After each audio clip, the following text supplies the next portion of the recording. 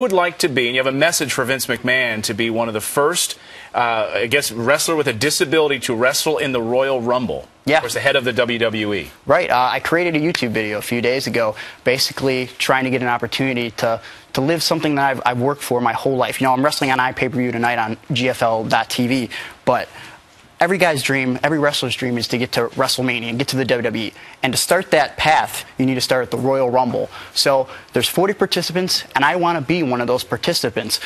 And I think I could do that. I created an online petition through Facebook and my Twitter that you could sign. And I think it's not just wrestling fans I want to sign, because I believe I have a story that could apply to people from all walks of life who've ever overcome a disability or challenges throughout life, to get behind me and to support me. And the bottom line is, you know, Vince, if you're listening, I'm ready for the Royal Rumble.